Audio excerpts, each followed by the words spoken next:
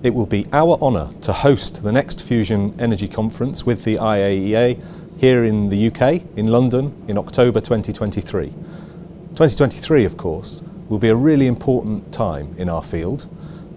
We've seen this week of the amazing progress which is going on to assemble ITER, and we'll be really at the advanced phase of assembly in late 2023. JT60SA, we've heard again this week of starting up JT60SA. That will be up and running fully by 2023. We're seeing innovation happening all around the world, none more so than behind me here in Mast Upgrade here in the UK. We're seeing a strong increase in endeavours in fusion technology around the world, and we're seeing a much bigger engagement from the private sector to help us realise our journey to create fusion power. And last but not least, 2023 will mark 40 years of JET as the world's premier fusion experiment, and it will offer us an opportunity to really celebrate all the amazing things that have been achieved in that time.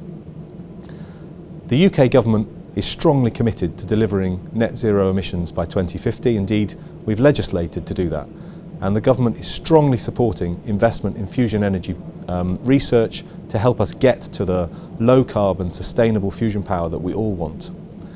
I'm really proud to work in the fusion community.